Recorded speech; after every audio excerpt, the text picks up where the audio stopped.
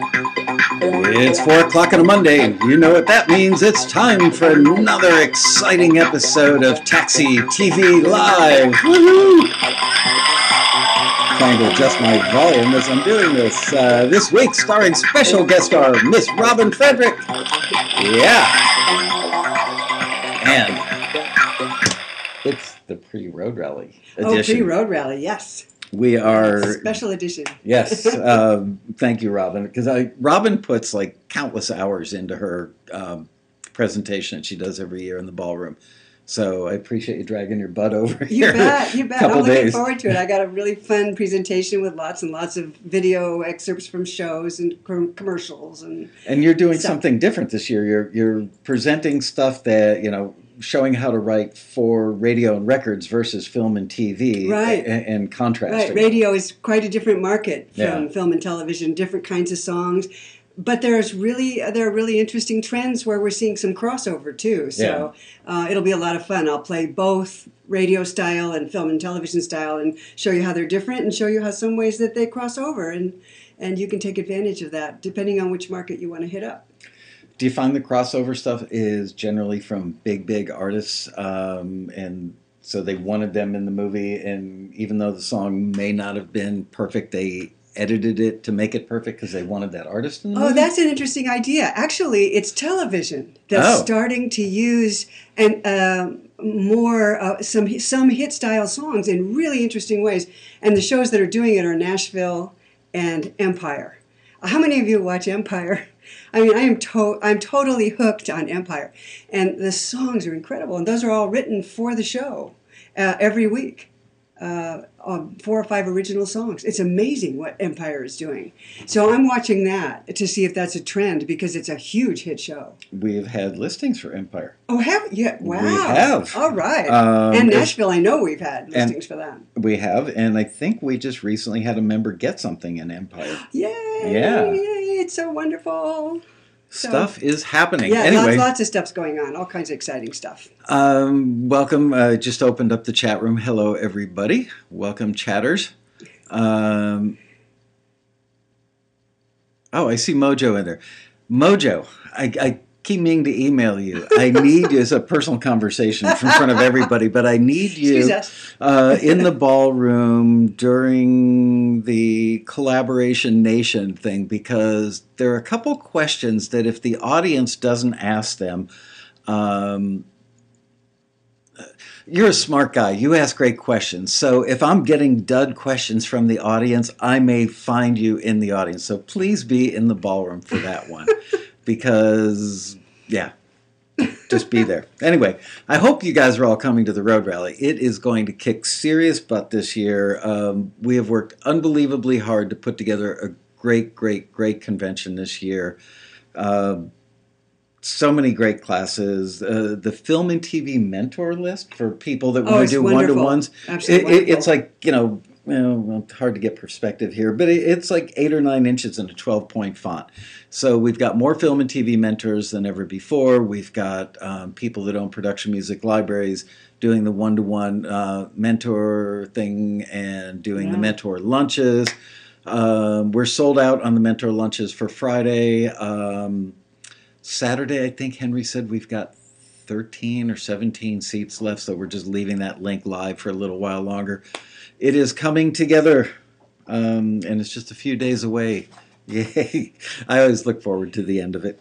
Big smile on my face and a little peace and quiet in my life. And I get to see my family again. So, anyway, today we are listening to songs that you guys sent in that are things that you want to know. Is this workable? Excuse me. Is this good for film and TV? And Robin is going to listen, and she's going to comment, and I'm probably going to nod off because I haven't had a day off since Labor Day. Break out the violin. Yeah, the rally's in less than 4 days. Thursday. Yeah. This Thursday, yeah. Was I here like 12 hours on Saturday? Yes. Was I here 6 or 8 hours yesterday? Yes. Okay, well, you sleep unless I shake you and if go, I do Michael, one of these and start what should nodding they on do? your shoulder, you'll know what's who your it is. engineering advice here? And you go, what? Right, there you go. All right, so the first thing we're going to listen to is called Perfect with You. And thank you guys for submitting this, and thank you for submitting lyric sheets.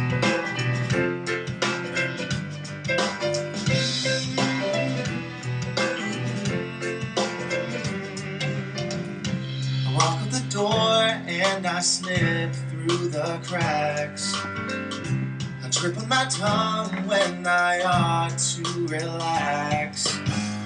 I never seem to fit in anywhere I try.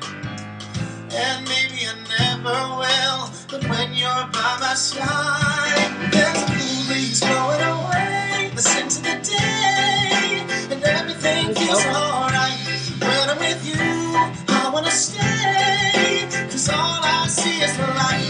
I don't know what makes me do all of the crazy things I do. Maybe I'd change if I knew, but there's no reason to. Perfect with you. Yeah, I feel perfect with you.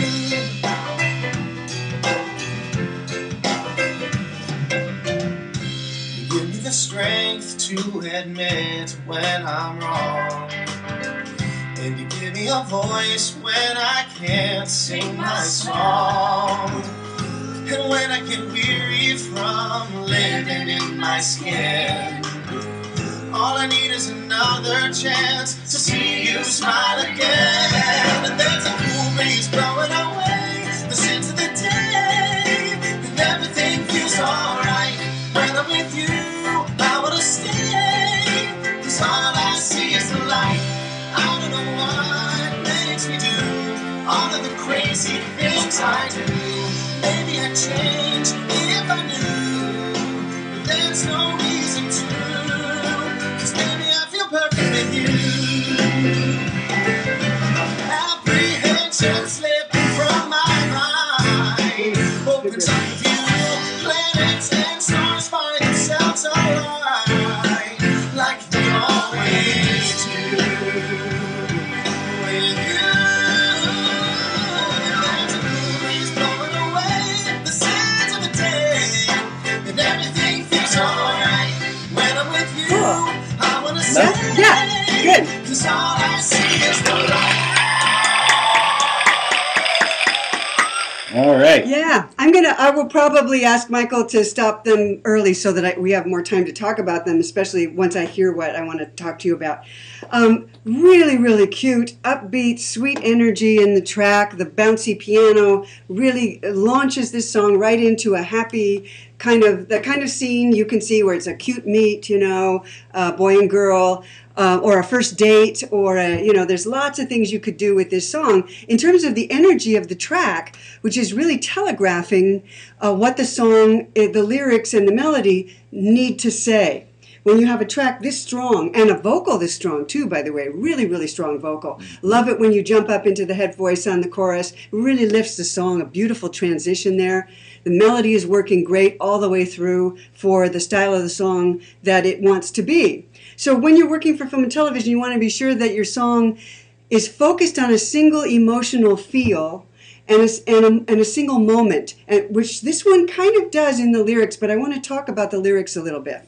Because everything else is pointing in a single direction, and it's creating this mood that's fun, upbeat, and it tells you just what kind of scene it should be used in. The problem here for a music supervisor is going to be that the lyrics have a split focus, and it's split in more than two directions. It's almost two songs. So we've got a nice opening. I walk out the door and I slip through the cracks. I trip on my tongue when I ought to relax. Beautiful opening two lines. Clever rhyming, fresh rhymes, good images. It right away introduces you to the singer. Okay, I never seem to fit in anywhere I try, and maybe I never will, but when you're by my side. Whoa, it's like, whoa, what? Where did that come from? So we're having fun. You set out to write a song about meeting someone who helps you be the person that you want to be, or when you're with them, nothing goes wrong, or you feel totally confident and all the cares slip away. That was the song you set out to write, but that's not the song you actually started to write. The first 3 or 4 lines of the verse are all about me, and then only the last line, second half of the last line, is about, oh, but by the way, there's this other person in here. Mm-hmm. Okay, so what I would suggest doing is moving, and this happens a lot to all of us, move that verse to the second verse. And in the first verse, You just want to spend the first line saying, I just didn't know what to do with myself. I was all thumbs. And then there's this person who came along who made sure that I had all my fingers and toes and everything was working. And whatever you want to do. It was an obstetrician. With your cute, fun, upbeat lyric, you want to be sure that you quickly introduce the situation and the other person. So that when you get to, because you don't have a pre-chorus here, which is fine because it's a long chorus. But when you get to that last verse, but when you're by my side, who? So the problem is the listener doesn't know who you're talking about at that point, and they need to know who you're talking about because the chorus is about what that person does for you. So you can't get to the chorus before you've told the listener, here's what the situation is, and it makes me feel like this, and that's the chorus. So if you don't know what the situation, if the listener's not with you yet, then the chorus doesn't mean much to them. And that's the crucial part of writing a song that works for listeners. Always, once you do your first draft, instead of working on your rhymes and stuff and really drilling down into clever language, once you write your first draft, I recommend that you sit down and look at it and say, now what does the listener need to know that I haven't told them? Right. And when do they need to know it? So in the first verse, you say, what question am I answering that the listener might have?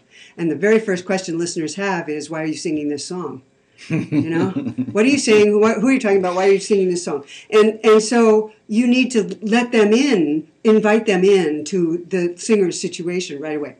Okay, so that's something I noticed right away, that when you're by my side totally threw me, came out of left field. And a music supervisor will have the same reaction to that. I've got to interject, and I hate to break your rhythm, but no music supervisor I've ever met could give such a thorough analysis as Robin just gave. And they're not going to sit there and go through this whole long mental, they'll just feel it. Right. They'll know instinctively in a matter of 30 seconds or less, it's not working for me. Which we do also, yes. But Robin is helping you get past that 30 seconds. Yeah, and that's what I do too. As I listen to the song, I go, where did it drop me out? Where did I get a pull back on it? And you physically can pull back from it.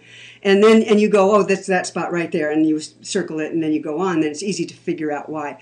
So one of my things that I recommend to people when you're writing your song is finish the first draft or first verse and chorus, whatever, and then walk away and take a break and forget what you wrote. And then come back and listen to it, record it, and then come back and listen to the recording, like a listener will. Show the lyrics to, even though I don't recommend friends and family members, but take a lyric and show it to them and say, what is this about? Yeah, the problem is they know you, and they know what happened to you, and they know how you feel about that girl. And that's the reason that friends and family aren't so good. Okay, walk up to a total stranger. But somebody, if you can look at a lyric and go, I understand this, you've got something. Yeah. And if they can't, you probably don't. So the next thing that happens is the chorus happens, and the same thing. Well, there's a cool breeze blowing away. She's gone again. I mean, the other person's gone again. So, well, you're a cool breeze blowing away. It might work better as the opening line of your chorus. You're a cool breeze blowing away the sins of the day. Well, we haven't had any sins yet, so I'm not too sure about the word sins, which is kind of dark. And everything feels all right. When I'm with you, I want to stay. By the time we get to, well, everything feels okay when I'm with you, I want to stay, we should know why. And we don't, at this point, really have the feeling of why. We've kind of been told, but when you're by my side, everything's all right. That's not enough. Mm-hmm. You can't just tell listeners, you know this. Mm-hmm. You can't just tell listeners. Only because I know you. But you have to make them feel it. And this is going to come up a few times in the next songs. You have to make them feel it by putting in the physical sensation, writing the physical sensation that you're talking about so they can feel it too. So you're a cool breeze blowing my way, you're a cool breeze blowing away. That makes me feel who that other person is. Yeah, cool breeze does relax me, and it does make me feel good. Good, I got it. But then you lose it again by just making the statement, and everything feels all right when I'm with you, I want to stay. Statements don't convince listeners. Images, physical sensations, and action words draw listeners into the song and make them feel what you're feeling. Say that one more time. Seriously. Making statements doesn't convince listeners of what you're singing. And that is a big issue for all of us. You can make a statement, you can be conversational, but you have to absolutely make sure that before you do that, you've given the listener something that makes them feel it. Physically feel that emotion. We call them feelings because we feel them, yeah? make them feel that feeling by either describing the physical sensation of falling in love or falling out of love or being angry. And that means writing the dizziness, the falling, the soaring, the red hot anger, all those things that we use. There's real reasons why we do that. So this song, it seems to be teetering between lyrically. There's a lot that's positive here in the track and in the melody and the vocal, but it's lyrically, it needs another pretty stiff rewrite on it to make it work for film and television. So what I would suggest is that you find a scene from a movie or a TV show that has two young lovers bouncing through the park or going out on a first date, turn the sound down and write the song that would work underneath that scene to create the mood that is going on in that scene. But the mood and the emotion, underlying emotion, not describe what, we walk through the park holding hands because the scene shows them walking through a park. Yeah. That's too on the nose. Now, he didn't do, yes, you're right. And he didn't do that here. You give me the strength to admit when I'm wrong. I mean, these are all statements about an emotional situation, which is the right way to do it. This guy probably asks for directions, too. Oh. I'm just saying, it's a guy thing. Possibly. However... Sorry, didn't mean to throw you off. Possibly. The other thing I want to point out, though, and this is what happened to a lot of us, which is we write two songs at once. Because once you turn your inspiration on, it's not linear. Your inspiration can be writing 2 or 3 songs at once. And I see a second song here in the chorus. Well, there's a cool breeze blowing away the sins of the day, and everything feels all right when I'm with you. I want to stay, because all I see is the light. Okay, there should be more mention of you in there for one thing. You are the light. You are the light. I see you. I see the light. When I see you, I see the light. Something. In other words, what is she? What is she doing to make him feel this way? The second half of the chorus. I don't know what makes me do all of the crazy things I do. Maybe I'd change if I knew, but there's no reason to. This is a different song. I don't know what makes me do all the crazy things I do. What crazy things? And so is that walking in the door and slipping through the cracks or tripping on my tongue when I ought to relax? I don't know that I call those crazy things. Those are kind of embarrassing things. And he wants to not do those. And when she's around, he apparently doesn't do them. So I think you have two really strong ideas here, and I would try to separate out the one that says, hey, I'm such a geek, but I'm going to, I keep telling myself every day that I'll wake up and I'll be different. If it's about someone else who helps you be different and helps you lose that geekiness and that awkwardness, then we need to know that right from the beginning of the song, and be sure not to get lost in rhyming. Nobody ever said, gee, I've got to hear that song again. I love those rhymes. It just doesn't happen. You want people want to hear your song again because it makes them feel good or feel sad or feel the way they felt once a long time ago, and they are revisiting that.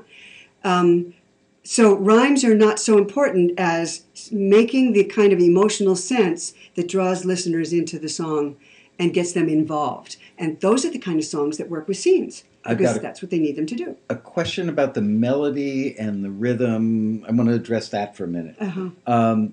It's very bouncy. It's very fun. It's very lighthearted. It is engaging on that level. But it sounded dated to me, almost like back to a Three's Company theme song. Oh, yeah. From that era. But I also realized that there could be a modern sitcom that could use that. Yeah, forget the lyrics for a moment and just think about the track. It could almost juxtapose against something. If you wanted to be a little dated for the juxtaposition and going for it's corny and kitschy factor. Yeah. So is there a way to take that kitschiness and come up with just going back to what you're saying about the lyrics now, just take a simple idea, because if you're going to do a theme song, you've probably got under a minute that it's going to play. You're not going to get you got 30 seconds. Yeah, at most. Yeah. So yeah, no, you have to, right from the first notes, you have to establish the feel of the show from the very first note you hit. And what I think you're responding to here is the piano playing the straight eights. And what you can do to give this a more contemporary sound is take that piano and either effect it or change it to a different sound. I would but definitely be lightening that piano sound, by the way. I noticed that, yeah. I would definitely go towards, you could try a tack piano, you know, a much more edgy piano on that thing. And then I would bring in a different kind of drum. I would put drums in it, maybe a loop, because the percussion that we have now, I'd have to go back and listen again to see if there's percussion in there or what it's doing. But you could try putting in a loop, an interesting loop to create some percussion sounds that aren't obvious drum sounds, and use that maybe some ticky-tacky things. You could even try creating some sounds yourself and then dropping those into a MIDI loop. Anything that changes the sound, because I think the underlying arrangement is good. Mm-hmm. It's the sounds that are pulling it backwards. It almost feels like it could work with a hip-hop you probably could, yeah. You could go through hip-hop loops and see what you can find and just play them along with what you've got and see what happens. And you can keep it in the background, or you could try bringing just one sound out into the foreground on the 2 and 4. But it's pulling back towards a Welcome Back Kotter thing. We had a listing for 70s or 80s sounding theme songs. They were going to be source music in the TV show. Maybe this was written for that. Yeah, it might have been, because it would be perfect for that. If that played in the background of somebody's living room while the actors were close to the camera on a two-shot having dialogue, you would absolutely believe that was the theme song for a sitcom from a couple decades ago. Yeah. I think there's a lot of really good raw material here. And I think that fixing up the track, the production, is just a question of going through your library and finding some sounds. And you know what? Look for reference tracks. Don't try to reinvent the wheel. Look at what's being used. Brett Denon's Comeback Kid was used as the theme song for All About a Boy. That's a pretty good one to look at. Take a look at some of the themes for current sitcoms, Grandfathered, a couple others that are just coming out that have to do with music, and look at the sounds and see if just tweaking the sounds here might give you a more contemporary, and adding some things to it that create a more interesting percussive quality to it might really do it. Because I don't think the vocal has to change. I think the vocal's quite good. I like the singer. Yeah. All right, let's move on. Can we go to the hard rock one? You want to go jump there? Okay. Yeah, just because this one was light and that one's a whole different can of worms or kettle of fish. Actually, yeah, that's true. Let's do that, or the next one's very different too. So number 5, I believe. Yeah, number 5, got it. Okay, and this one is called Waiting on Myself.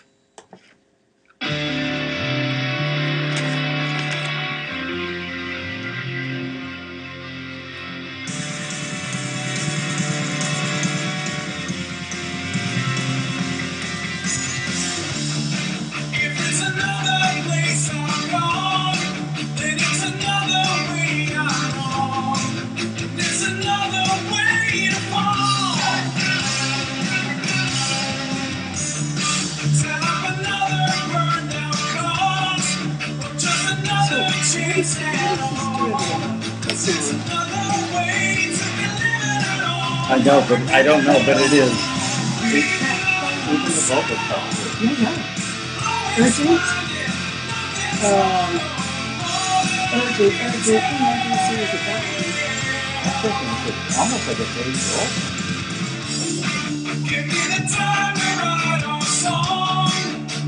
I instantly called it. 80s.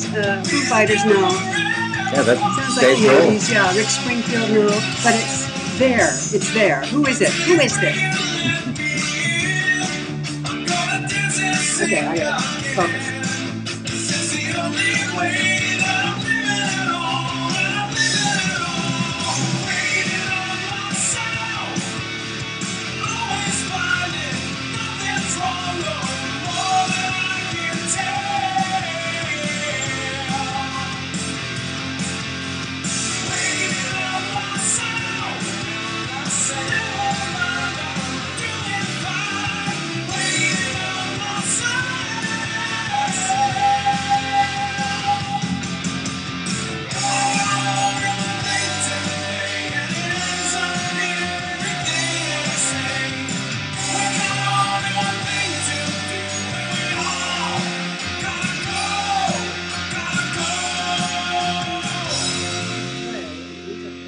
Okay.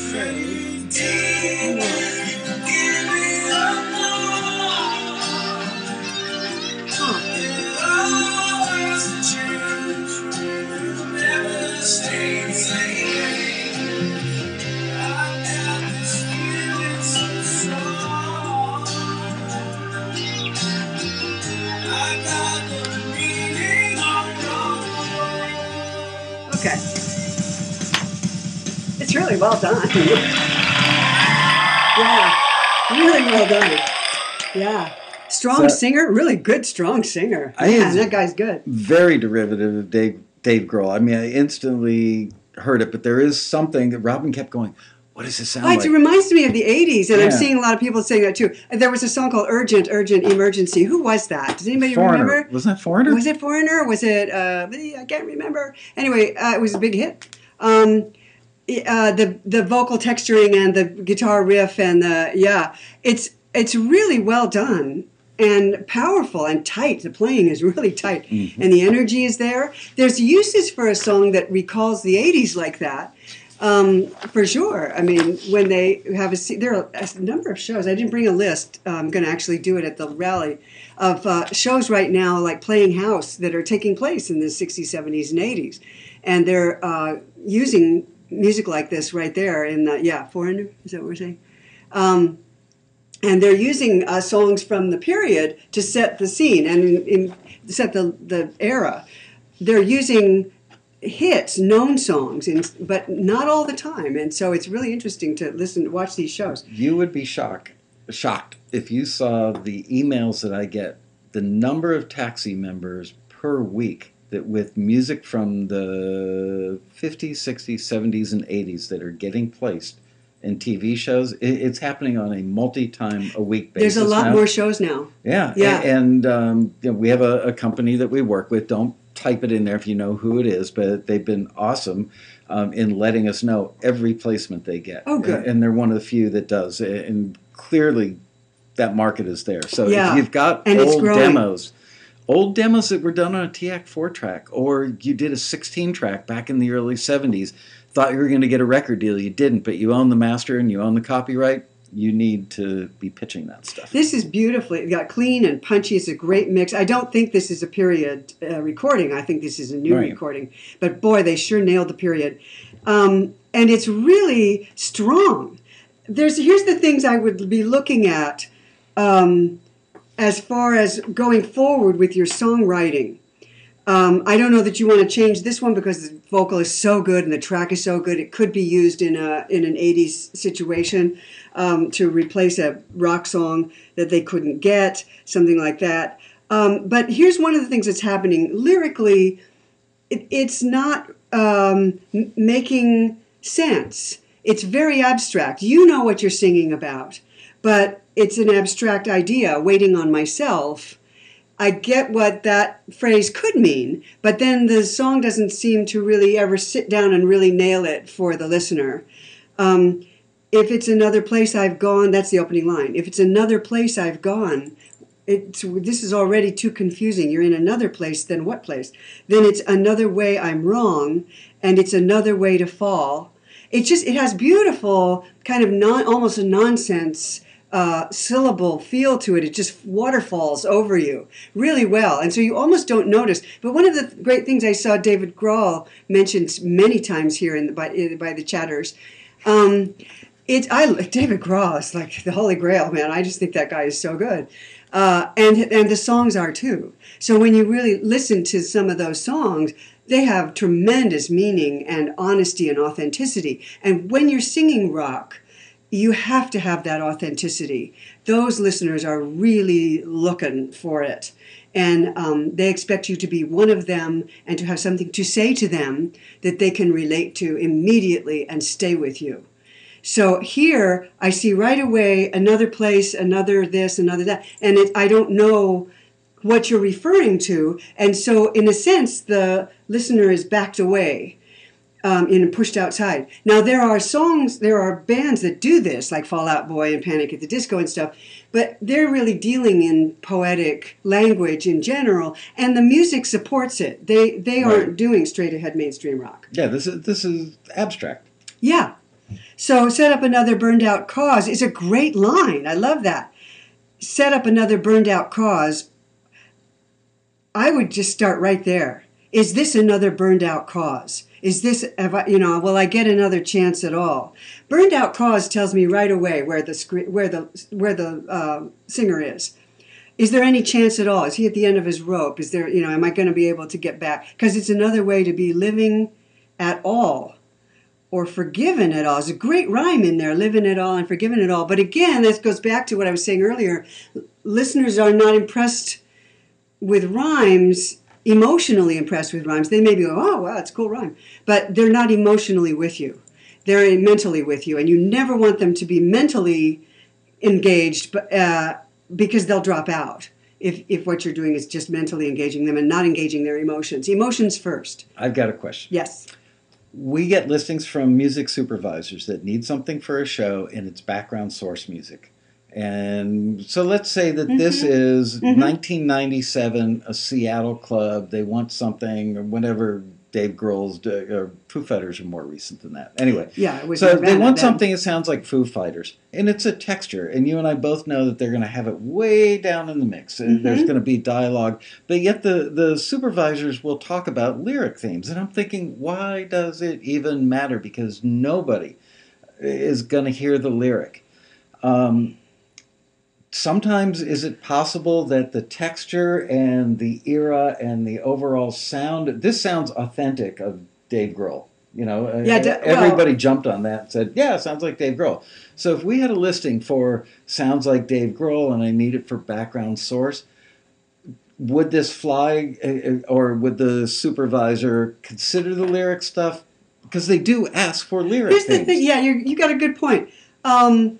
It's so good. It's recorded and performed so well, and I just really want to emphasize that because it's really good, and I really want to hear you sing a good song over it. And the melody's working. The melody's dated also, but it's a good, solid melody. It's the lyrics is where the issues are. So the question is, does that ding the song for a music supervisor looking for something to put in the background of a bar scene, let's say, or a hip nightclub near a major university, and it's a bunch of university guys, because that's what this would probably be used in. Okay, so let me give you an example, and that is in the film 21, they used a song by Weezer called Everybody Get Dangerous. And it's way in the background of this bar scene, and it's before the movie actually gets dangerous. And what they're doing is, the music editor is brilliant on that film, and the music editor is pushing it up in between the dialogue lines, and you just barely hear it. But what you hear is "Everybody get dangerous, everybody get dangerous," telegraphing over and over and over, way in the background. And more, especially in films, but also in TV, you get these music supervisors, and in that case, I think it was the soup because he's really knowledgeable. You get these supervisors who do their own editing, or vice versa. And they're looking to get every edge that they can get to make themselves look good and make the show work on another level, so that people who really love the show and are really listening, like Psych is a TV series where people really examine the music uses and they really hear the little nuances and interesting stuff. They're going to want to do that, and there are so many good songs that you're up against that if there is another song that has a chorus that is more emotionally, it has more emotional impact and speaks to the authentic feelings of this crowd or of the viewers, then you're going to lose out. No matter how good this song is, you're going to lose out on that. You have to think about the competition and can't say, oh yeah, but it'll just be way in the background and nobody will hear it. You just got an A+, not that you ever get an A-. But no, I love getting A+. I was hoping you would say that, because that is... We get pissed off letters from members saying, you wanted Dave Grohl, I sent you Dave Grohl as background source. Yes, it was, but somebody else probably sent a Dave Grohl sound-alike that was just better because the lyric was better. Yeah. Even though they both sounded very much in the Dave Grohl ballpark and had the right energy, the right tonality, timbre, everything. So there you go. You went where I was hoping you'd go. Thank you. This one, the chorus here, waiting on myself, always finding nothing's wrong. Always finding nothing's wrong. God, that's confusing. No more than I can tell. What? That's what I mean. This is so good, and this person has so much talent. This band is so good. I would say, going forward, just study your competition and look at the chorus lyrics and come up first with your title and make it a title that speaks for you, because I'm sure this song speaks for you. This song expresses something you want to say, and that's what's important. But if you're going to take it out into the market, it has to express what listeners need to hear and want to hear and respond to as well. So it's when you take it out into the market, suddenly it adds this whole other dimension. So I can see the authenticity in this, but listeners, as a listener, I can't feel it. And one of the issues was right here with that line, always finding nothing's wrong. Always finding nothing's wrong is too many abstract words in a row, and then no more than I can tell is just filler, I think. So Waiting on Myself was the idea for the song, but then the lyric itself is an abstraction. You have to find real examples of real things in life that mean something to you and to your listeners so that you can put them in your song and make them feel it too. Really interesting song. Great structure, excellent song structure. I think the melody is working. Contemporary melodies are a little more twisty than this one is and have a little more forward momentum, but for rock it works. And I'm sorry, but Traveler 101 says lay off the LSD when writing lyrics. That sounds like good advice. Yes, I learned that years ago. It doesn't work, honest. It feels like it in the moment, though, doesn't it? That's the problem. Magic brownies are just fine. Okay. Something else you want to go on to? Excellent, beautiful track. Let's go on to number 2, which is called Return to Me. For something completely different. Yes. Okay. Return to Me. Whoops, works better when I've got the volume up. Number 2. Yeah.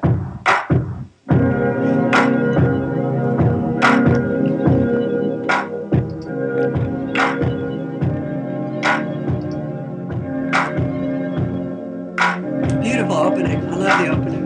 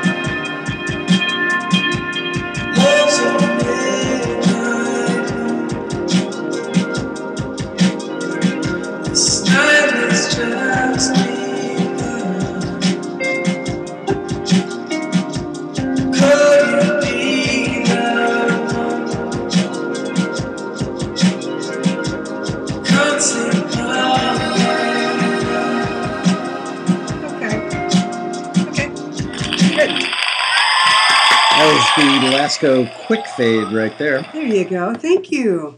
Well, beautiful intro. Right from the beginning, I was really drawn into the mood, the moodiness of it, the mysterious quality, the sensuality of it. And that was working. You can, by the way, put a lot of space into film and television songs. You can have long breaks in them, but this is more space than you can generally get away with. You can have an instrumental break between verses, an instrumental break between a verse and a chorus. You can have a long instrumental break after a chorus. Tell them why. Because there's room for dialogue, and the editors will use it. You can definitely. I'm not going to play it at the rally, but I found an example I almost used called "Medicine" by an alt band called Daughter, and it's been used in a lot of TV series. And it's just, there's such long, stretched out spaces between the lines. But in order to get away with, and they were using it in a scene, they used like 3 minutes of it, underneath a chase in a forest, and then into some dialogue scenes, and then out of those, and into something else. It was just an amazing use. And it's well worth listening to, by the way. And the show was called The Blacklist, which uses great music. Love that show. Isn't it? And the songs, the uses of songs are incredible. The show gets better. Yeah, if you're not watching Blacklist, watch 2 episodes, learn who the characters are. Great show. Yeah, great show. It's actually gotten better than Homeland, which was a I agree. And it's on. You can find out by going to a website called tunefind.com. You can look up the show, The Blacklist, and you can see all the songs that are used in every episode. And the songs are really eclectic and really interesting. So this song, I kind of expected Lana Del Rey to start singing. Mm-hmm. So one of the issues I have with this song, after that gorgeous, compelling, beautiful, mysterioso intro, when the vocal came in, the singer is doing okay. The singer's okay. And you can get away with a lot when you're putting your vocal in reverb, and the reverb here is working well with the voice. But you really kind of, for a song this sparse, with this kind of few lines, you really have to get the idea that the singer is talking to someone. The singer has to act, and you only have very, very few lines. And the fewer lines you have, the better of an actor you have to be. So I wanted to hear Chris Isaak on this, who, by the way, is a really good actor. And that kind of voice that just phrases a little bit off, and maybe scoops a little on one word, and it just adds enough of a nuance that it's much more compelling. If you listen to a song called Promise by Ben Howard, spacey, and yet the voice compels you to listen. And so when you're doing something like this, it's a challenge to the vocalist, even though you might not realize it. So especially if you're going to repeat lyrics, lines, don't do that. You say this was 6 lines, short lines, followed by I do, and then it was repeated, that section again. I want you, I need you, I breathe you. Beautiful lines. But unless there's a reason to repeat it, there's no reason for the listener to continue to listen. It can work.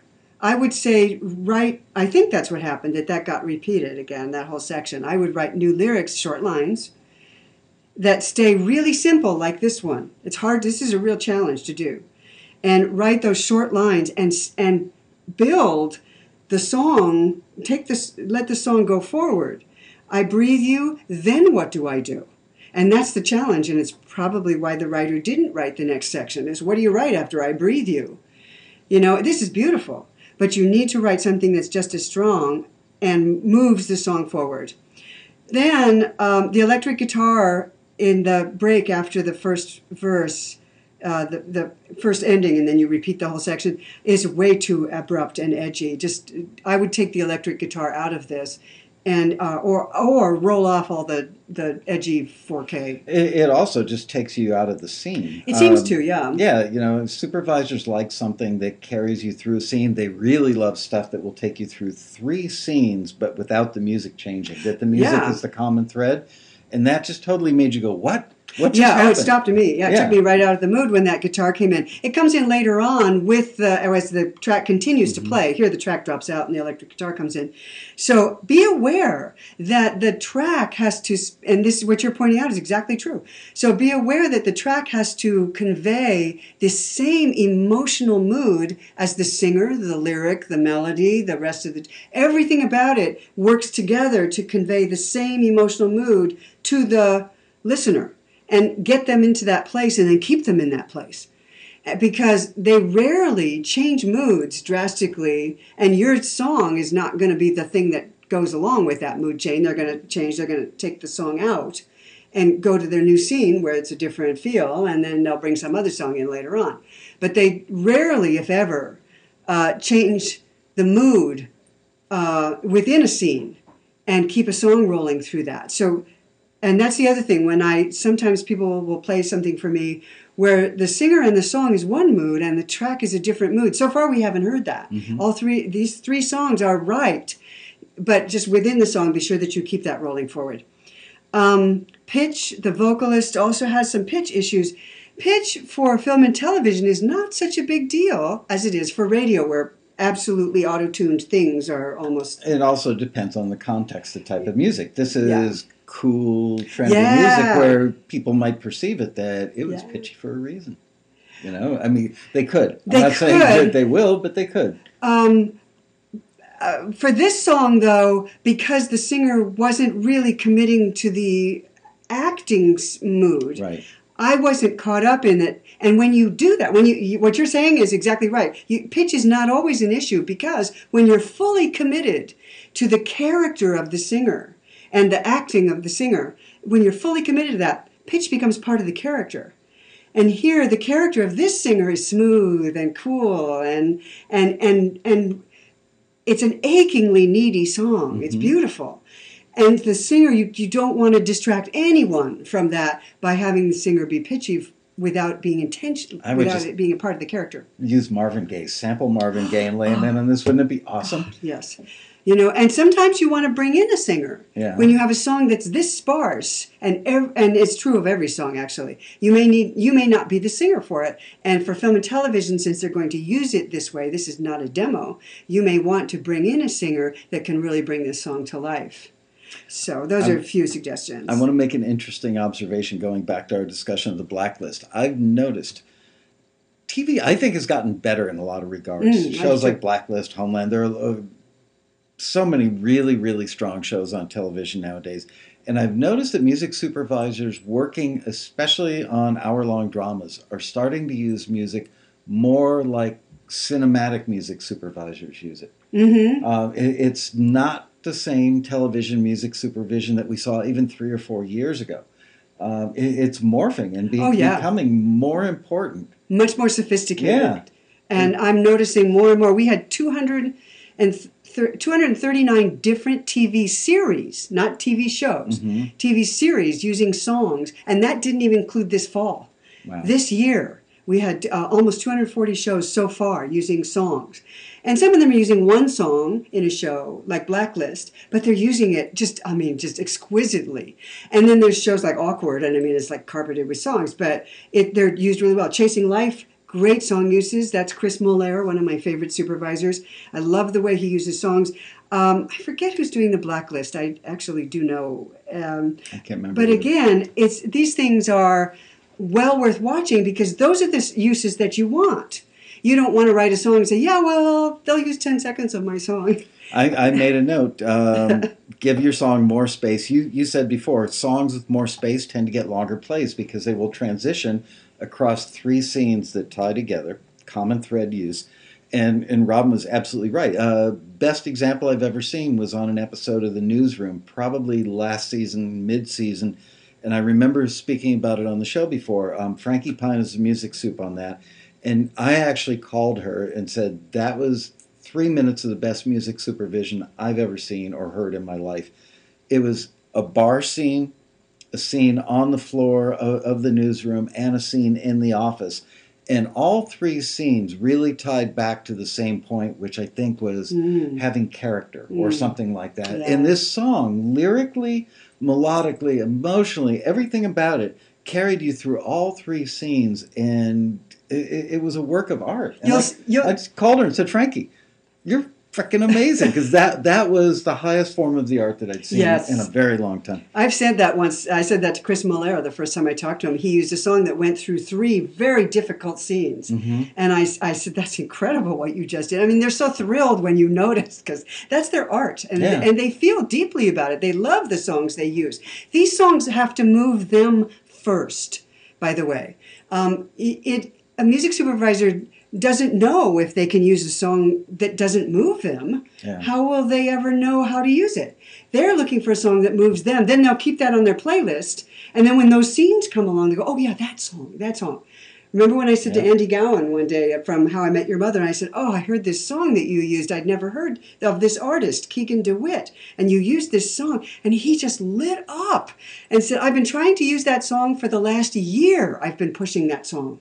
And they wouldn't put it in, and they wouldn't put it in. And finally he said, I found the exact right scene, and they couldn't say no. And this answers a question we get asked by members all the time, which is, you forwarded my music, and I haven't heard a thing. And then they hear these stories about somebody getting a call years later, and that is exactly why. Yes, and they may be pushing that song and not getting it in. Yeah. And we just told 3 stories of talking to music supervisors, and in each case, the music supervisor goes, oh, yes, I loved that song. I wanted to use it. So it's common. It is across the board with all music supervisors. This is how they do what they do.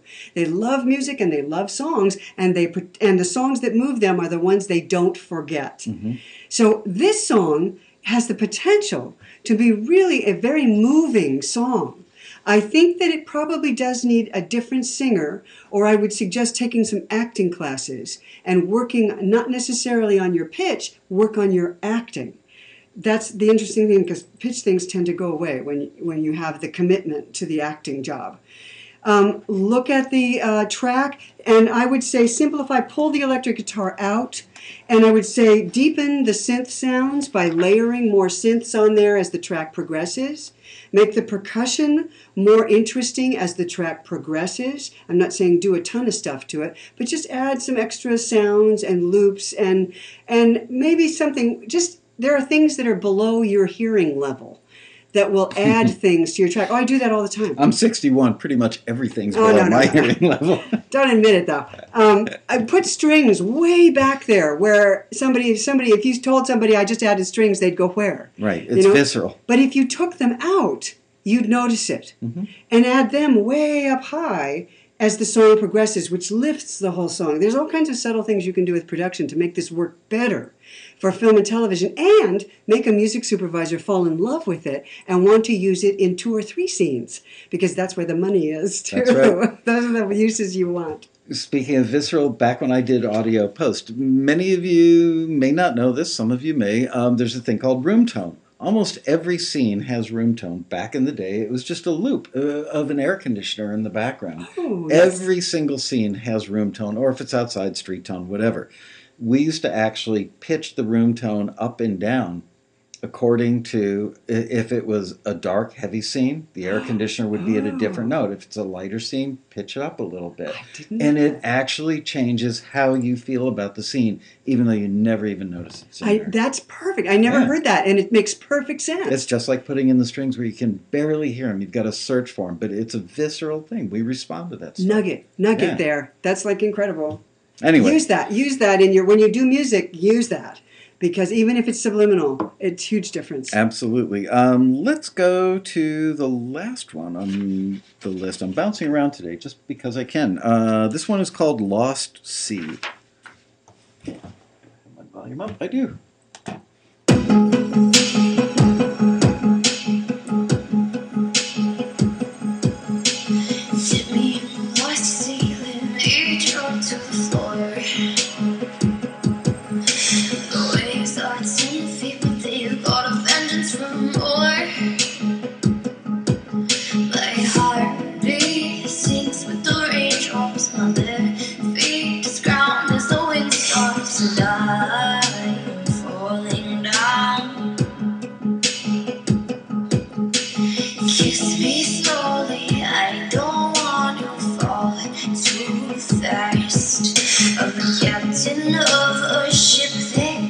Destroy.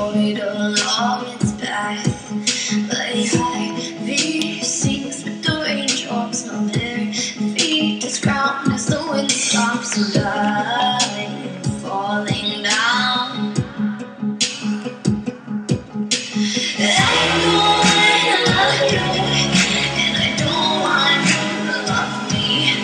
Then we'll both sink in the lost sea, and there's only room for me. And I don't wanna love you, and I don't want you to love me. Then we'll both sink in the lost sea, and there's only room for me. Give me love and I'll let it die. But for your hand, I all deny. It's choice to me in the sea. I chose this path cause the water chose me. I know you're gonna follow, but it's too late for me. So lay my heart to rest in the Lord, see. Love is the plague and you've become the enemy. Love is the plague and you've become the enemy. I don't wanna love you, and I don't want you to love me. Then we'll both sink in the lost sea. This is only room for me. I don't wanna love you, and I don't want you to love me. Then we'll both sink in the lost sea. This is only room for me. See now how love can drive our sane person mad. I see now how love can drive our sane person mad. I see now how love can drive our sane person mad. I see now how love can drive our sane person. I don't wanna love you, and I don't want you to love me. Then we'll both sink in Hey. the lost sea. Good. This is only Good, good. Yeah. Yeah. Before you get going on this Go. one, do you watch NCIS? Yes. Okay, when Ziva left and I think maybe went back to Israel or Mhm. somewhere, and she's on that freighter, Yeah. and she's thinking about Tony and should they have had the relationship or whatever, this would have been great when she was in Yeah. that, Yeah. that belly of the beast Well, I ship. want to talk. That's exactly where I want to go. I want to talk about what scene goes with this song. There's so many things about this song that do work for film and TV. Mhm. The track is excellent. The vocal is unique and very appealing, and really has a ton of character to it that fits what the lyric is talking about. You really get you believe her, and that's really important. And this is a difficult song to be believable on. It's got a fresh melody. It's very current. All in all, it's a really, really good song, and it's like 90% of the way there for film and television. Here's the one spot, and this is really interesting. I'm so glad we got a song like this, because this is what I want people to look at, is when you're writing a song for film and TV, one of the first things you want to look at is the chorus. And the chorus has to be able to stand alone behind a scene, because often that's the only part that you'll hear. The beginning, the verse may be underneath dialogue, or they might use an instrumental part of the song for underneath the dialogue. And then at the end of the scene, up comes this chorus, and it sums up the powerful emotion that's in that scene. And this one is got an excellent, I don't want to love you, and I don't want you to love me. And of course, you know she does. And that's the kind of scene that this would probably be used in. I mean, if you can imagine a scene this song would go with, that's the kind of scene it would go with. Or somebody who's so hurt that you get the I don't want to love you and I don't want you to love me. Because then we'll both sink in the lost sea. Okay, great. It's great up to that point. Great. And this idea of sinking because love is too much, or it's too overwhelming, or it's too dark, or it's too hard. Any of those things. It could be in any of those kinds of scenes. Because we'll both sink in the lost sea, and then comes the last line. And there's only room for me. Oops. What kind of scene can you put that in? That's so abstract, and it's so personal. And this can be a personal song for your own album. But if you want to pitch this to TV, it can't be that personal. And there aren't scenes like that. I took it completely differently. You did? Yeah, I feel like Siskel and Ebert now, but I thought it meant that she is so messed up Uh-huh. that I don't want you in my world because there's only room for me. Right, but there's no scenes for that. That's what I'm saying. Yeah, Well, I think for her album it works fine. It's very personal, and it says, and exactly, I do. I think that is what it is. Love is the plague, and you've become the enemy. I mean, that's another metaphor, but Yeah. it's still the idea is that for whatever reason, my heartbeat sinks with the raindrops, my bare feet touch ground as the wind stops. She's so unique that no one can love her. This is a really unusual theme, and it does seem to be what the song's about. aren't there a lot of messed up characters in movies or TV dramas that are doomed as far as a relationship? Yeah, but because what they're so scene is there? And this is a good question. I'm glad Yeah. we're talking about this. I've come to this over time. Yeah. What scene is there that shows that? And in what scene would you say that? That's why I brought up the scene about Ziva and Tony. And it was only triggered by the reference to the sea because she was on the boat. But she was in that boat leaving America thinking about how she's so screwed up that she's toxic. And she was feeling for Tony, but Oh, I see what you're saying. Yeah. she didn't want him. So that was the scene that popped into That my head. could work. I can't think of others, but that one did. Anyway, I don't want to have to arm wrestle you on it. It's just No, that could work. I think we you're have- right. You and I I have think good you're right. discourse on these Looking things. at the rest of this, give me love and I'll let it die. Offer your hand and I'll deny. Yeah, I think you're right. I think you're right. It's just me and the sea. I chose the path because the water chose me, which I love that line. Kiss me slowly, I don't want to fall too fast. I'm a captain of a ship that got destroyed along its path. Okay, my heartbeat sinks with the raindrops. My bare feet touch ground as the wind stops and I'm falling down. Not sure how the first two verses feed into that, but I think you have a good point. There is a scene like that, and there are characters like that. I think I might have dated some of them. Been a long time. but- I'm not sure the first two. If you're going to do that, because the first two verses don't feed into that particularly well. So I would just say that section does. Yeah, the chorus does say that, and then it comes back to that in the next verse 2 section. Give me love and I'll let it die. Offer your hand and I'll deny. Maybe this is another situation where you need to flip the verses. Right. And you can try that by just doing an edit, a digital edit. Just flip the whole thing, the whole vocal section of verses, and move them up to the top. Does and move her- the first to the second position. Her vocal is so contemporary. It's so good, yeah. And the overall vibe of the song, I think it would be appealing, which is, it's kind of like being attracted to somebody on a physical level before you get to know them. Yeah. That a music supervisor would hear this. This would be one of the ones that makes it onto the shelf because sooner or later I'm going to find a spot for that because it's cool.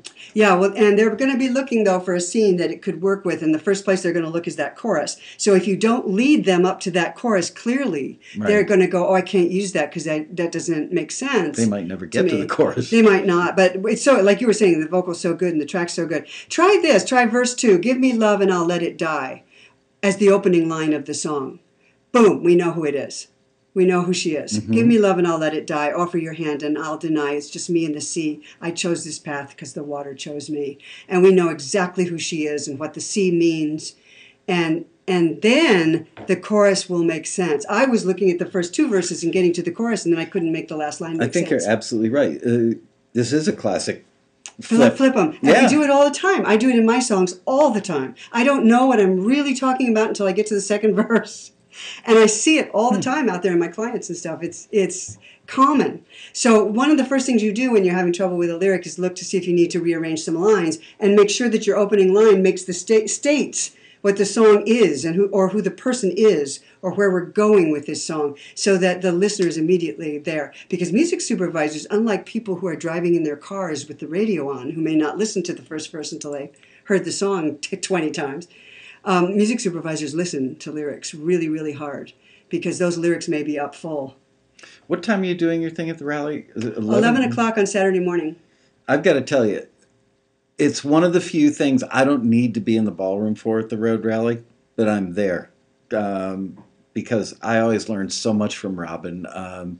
Usually Friday's a rough day on all of us on the staff because we've got one-to-one mentor things going on in one area. We've got the mentor lunch going on somewhere else.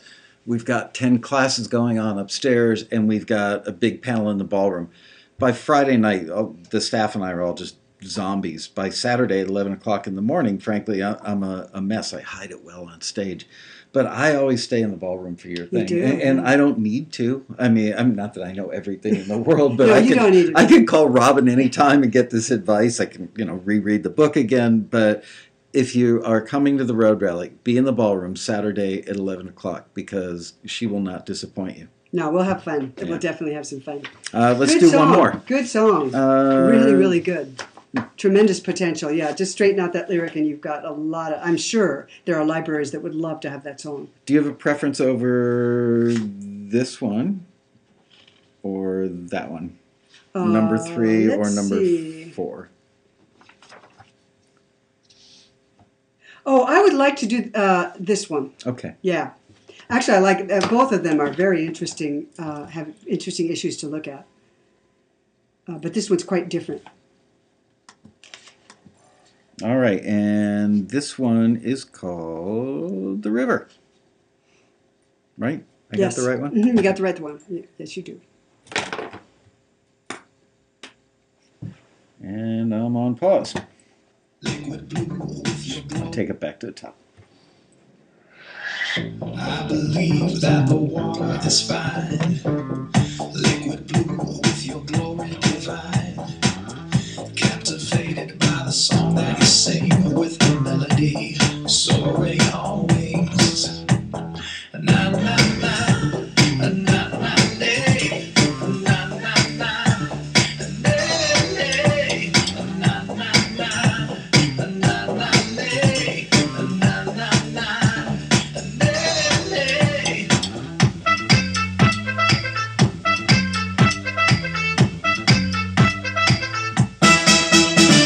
To your river, I am running.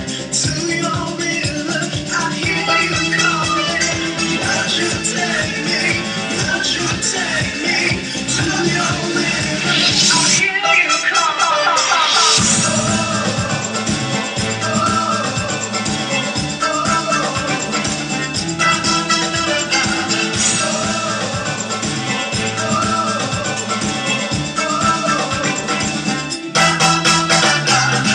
I believe that you're talking to me. Every word is a light to my feet. And you lead me to the riverside, to your company, just what I need. Na na na, na na nay, na na na, nay nay, na na na, na na nay, na na na, nay nay. To your river, I am running. To your river, I hear you calling. Won't you take me? Won't you take me to your river? I hear you calling.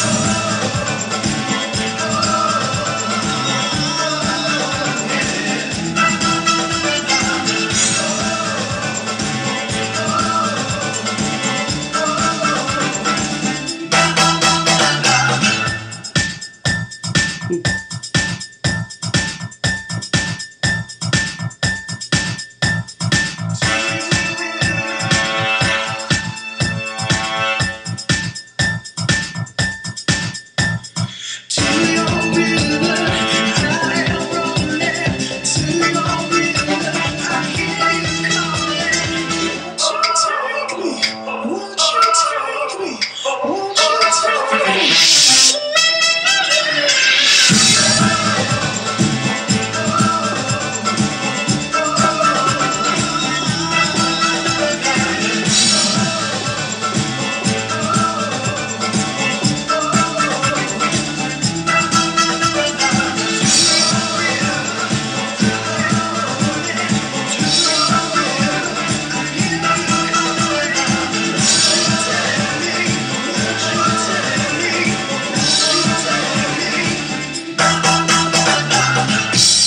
Good. Good.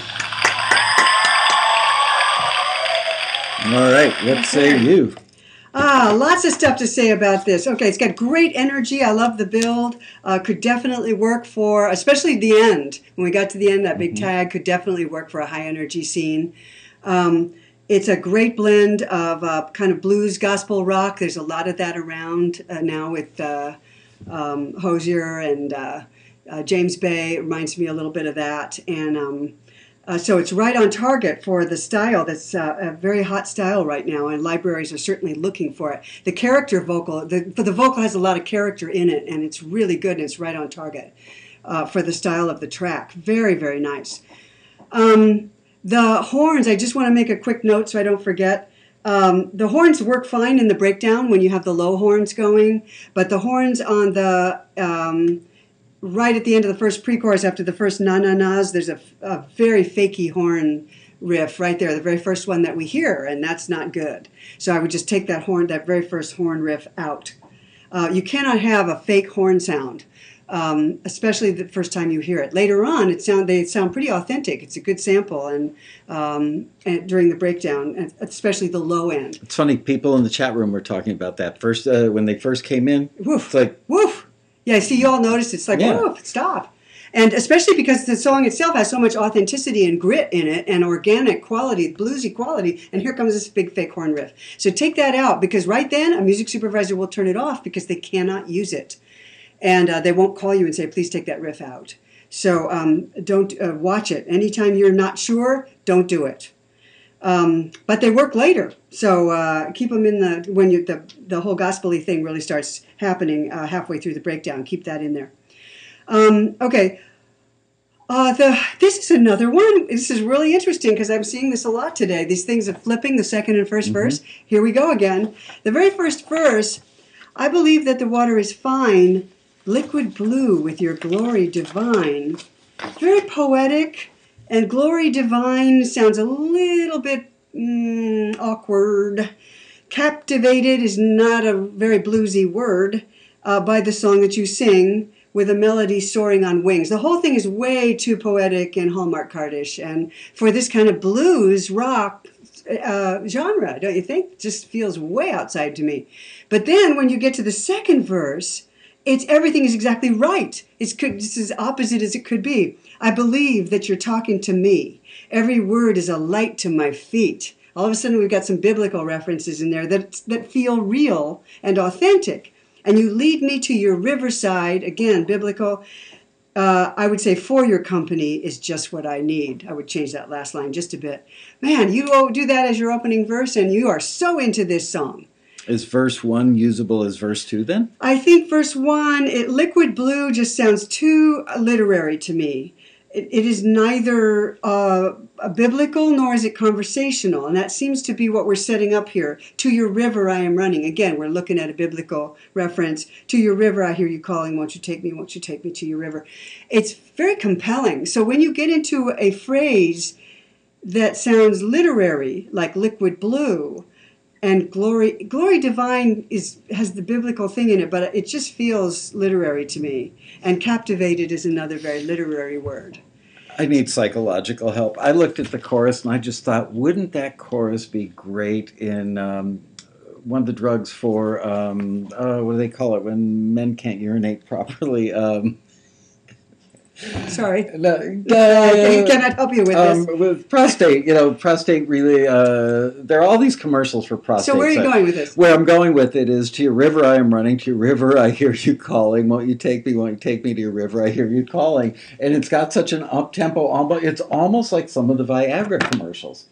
Oh, a Viagra commercial, maybe, yeah. Well, I'm thinking of the Viagra commercials, the guy, the motorcycle. Yeah, the guy in the motorcycle, the guy in the truck, yeah, that's possible. Anyway. I think it has a lot more uses than that. It could be too on the I'm nose. sure it does. A little on the nose for that, It just Michael. hit me. But I think, and you want to be careful about anything that's too on the nose like that. But the metaphor being the irresistible call of the siren, and never uses the word siren, which I thought was interesting. Doesn't actually refer to the myth, which is good. I think that's fine. That would be too literary. And the river imagery of the biblical river imagery works great for in songs like indie folk Mumford and Sons works great. James Bay certainly mined that image really, really well. And I would think that music librarians would be looking for a song like this. So what I would do is say, flip the two verses and then rewrite that verse and take out the literary liquid blue, the things that are very poetic, that are clearly poetic. It is and go more towards an authentic blues and biblical gospel feel than towards a literary feel with the language. Soaring on Wings, just don't go there. Just don't do that. So it means that it needs a new verse 2. Use verse 2 as verse 1 and write a new verse 2. The first pre-chorus, the na-nas, seemed to me to come too early in the song. I thought, and when you went to them in what you're calling the tag, and I would call a post hook after the chorus, that section where you went to the oh-ohs and na-nas together, that really worked. I love that. To me, that's where the song really took off. Mm-hmm. So you might consider dropping the pre-chorus out. I think you did it both times, but I don't remember. Yes, you did. I would either drop it out or better yet, I would write a lyric for it and just go deeper into this feeling of being compelled to go towards the river of love, or the river of music, or the river of song, the river of sexuality, whatever that river represents to you. Just give us more of that compelling feeling so that by the time we get to your river I am running, we are really feeling what he's feeling and why he is compelled to go there.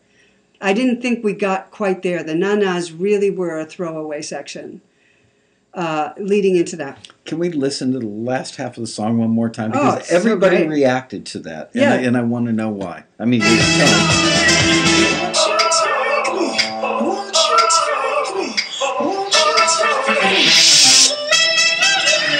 that's the bad way.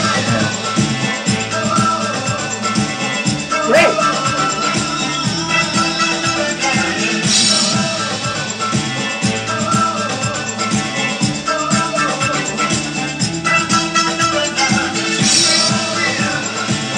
The horns are great there, now look.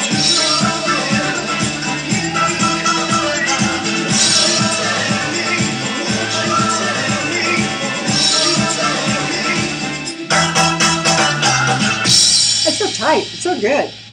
So good.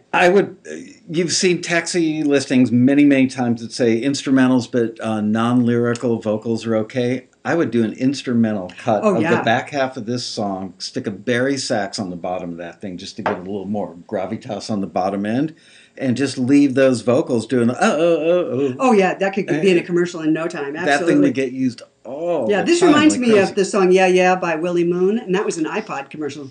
A big one. And if you heard it, you'd recognize it. It was all over the place. Absolutely. It's really, really hot. I would definitely. There was another song by Edward Sharpe and the Magnetic Zeros. Yeah. It was a car commercial, and they just used the instrumental section with the non-verbal vocals in it. It's a huge car commercial. So, yeah. Definitely. The end of that is great. But you want to be sure that you get the song into the hands of a music supervisor and catch them from the very beginning. You could pitch just the ending. I'm sure you've got a minute or 30 seconds of that, what you just played. And that would work great. Really good. Very hot on the ending. Absolutely. Yeah. All right, let's wrap it up because I have much work to do tonight for the road rally, and you need to get home and rehearse 1,000 times. This woman puts so much effort into rehearsing her thing that when you see her on stage, she's all timed and everything. I know. She makes it look like, no big deal because she's rehearsed it 1,000. She's like Steve frickin' Jobs is what she's like. Thank you, I think. You should only have his bank account. Anyway, thank you very, very much for tuning in today. Next Monday, we will be doing the Dragging My Butt episode of Taxi TV. We have a guy from somewhere outside of the U.S., I can't remember, Holland or somewhere, that is coming to the road rally, wants to interview me for a magazine or a radio show or something. I said, why don't you interview me on Taxi TV? And then we're going to be joined by the lovely and wonderful Lydia Ashton, who is our John Brahaney Award winner this year. Yeah. And she's going to stop by, and I will interview her for those of you who didn't make it to the road rally. But if you're not making it to the road rally, you're making a big mistake, especially you guys who live in Los Angeles. Oh, yeah. I mean, it's shocking to me how many members live in Los Angeles and don't get off the couch to come to the best music convention anywhere that's free. Yeah, absolutely. And then lays around the couch going, frickin' music industry, I'm not getting anywhere. And you know what? I'm chained to my book table, which is right there in the main hallway, the entire weekend. He doesn't let me leave the book table. I just have books, and I love talking to people. So come by my table, and if you have a question about stuff you want to talk about, I love talking about this It'll stuff. be the one that has the two very colorful signs. Yeah. You can't miss it. Right, looks just like that with her face. Yeah, I'm sitting right there, and I don't get to leave. So from 11 until 4 every day, I'm there. And by all means, come by and chat with me about songwriting. And if you don't have my books, take a look. I'll have them there. All right, you guys. Thank you for showing up, Robin. Thank you. Oh, thank for you. It was a doing lot of your fun. always amazing job. And we will see you guys at the rally or next week on another exciting episode of Taxi TV Live. Bye-bye, you guys.